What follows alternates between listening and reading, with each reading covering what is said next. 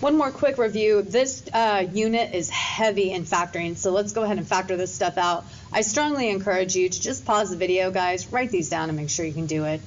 I am going to work them out, but you know, the real goal here is for you to get this done without any help from me, because all of these are low-level factoring problems. The GCF here is going to be x.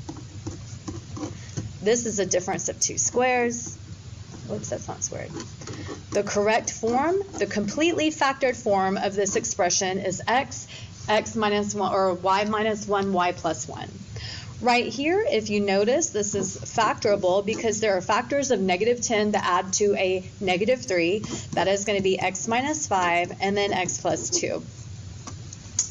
When you have two terms here, it's either a GCF or a difference of two squares.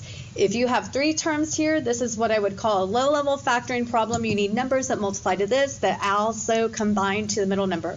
Four terms down here, the only way that you can do four terms is factoring by grouping. So very quickly, we're going to remember how to do this. When we factor by grouping, we are simply just turning it into a GCF problem. The GCF that these two share are going to be x squared.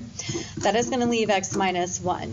Here, there is nothing that I can factor out of both of them. However, it's a leading negative, and you have to factor out a leading negative. So we are going to have x squared minus 1 from these two, and x minus 1 from the matching pair right there. That is not completely factored. This is a difference of two squares. This turns into x minus 1, x plus 1, and then don't forget, you already had one of these. You must use your exponents.